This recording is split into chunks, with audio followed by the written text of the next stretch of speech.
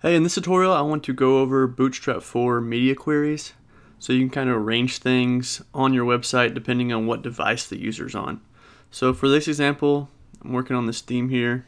Down in the footer here, you notice the copyright, and we have some social icons down here. If I make this smaller, this is going down to different device sizes, and we get to about this size here, you notice that everything goes to one column, and then my footer looks kind of weird. We still have the copyright on the left, and then we still have these social icons on the right. And as you get smaller and smaller to mobile, they still stay over there. So what I want to do is use media queries to kind of arrange my footer icons, maybe stack them on top of each other once they get to this area here. Alright, so Bootstrap 4 and even Bootstrap 3, if you're still using that, has media queries already for you in the documentation layout overview.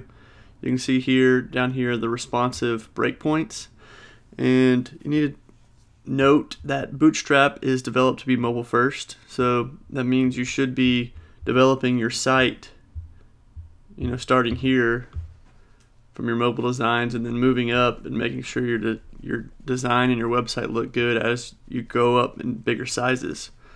That's rarely how people develop, but mobile first is pretty important to a lot of people. So that's how I normally use the media queries. These right here are if you're using the standard CSS, but they also include some Sass mixins that I use when I'm using Sass files. And that's what we're going to be using in this tutorial.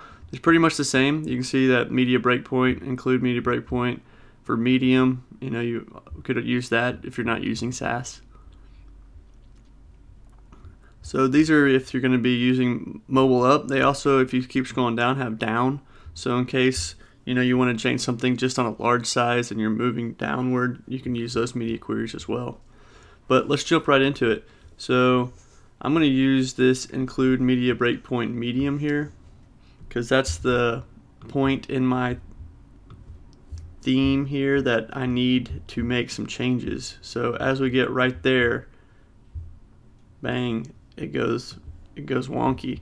So you can kind of find which one you need. You can inspect an element, and then you could go to their, if you're using their column classes, you can see over here that this is a medium query right here, and it's telling how that column should act on this browser size. So as you scroll down or as you make the site smaller, you'll see that once you hit certain spots,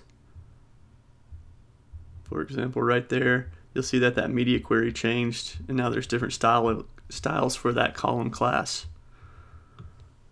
Alright, so what I'm going to do, you can see here I have my footer as CSS, down here my site info. If we go to my footer, you can see that I have a container, a row, and then a column medium 6.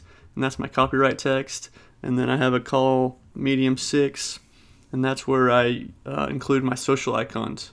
So I'm going to be targeting these areas here.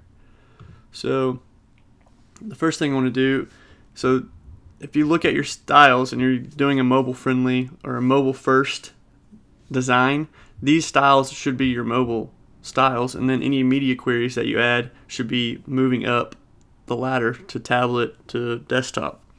So what I want to do is down here in my site info is include that media query.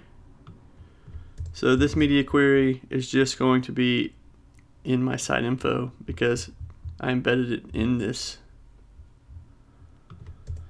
A lot of people also, if they want to do a media query for their whole footer, they can come down here and then they copy styles into this down here. But I like to do it within each one so I know what styles are targeting which area and which classes. Alright, so I got that. I'm going to target the UL, and then I'm going to text align right. So again, this is my anything above mobile. So since I want to text align that right, which is right here on my desktop, on mobile I want to do something different. So down here, I don't want it to be right. I think I want to do center. So on this UL, So where I have text align right for everything, I'm going to do center here. So you can see here, mobile styles, it'll be text aligned center, and then right when it hits this media breakpoint, it's going to text align right. So if we scroll down here, refresh if you're not using browser sync or anything like that, you'll see that it's centered, and then as I move up, it goes right. So I can do the same thing with this copyright text over here. I want it to start out being center, so text align center. Oops.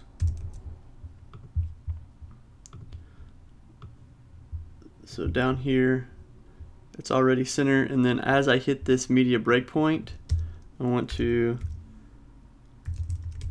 text align left. Alright, so everything's centered. Everything in the site info class is centered. UL centered. Then as I move up, you can see that this media query hits and text align left is there, and then text align right for my UL. So I might even be, since I'm text align everything centered there, I might be able to remove this.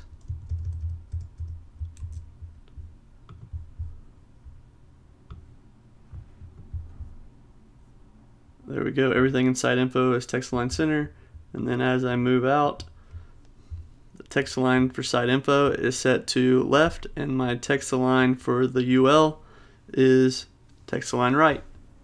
So that's a quick tutorial on how to use media queries. You can target any class or anything on the site that you want to change the size, to make style changes to it. They're very important when you're building responsive sites. So hopefully this helps you understand how to use them. If you have any questions, please feel free to reach out.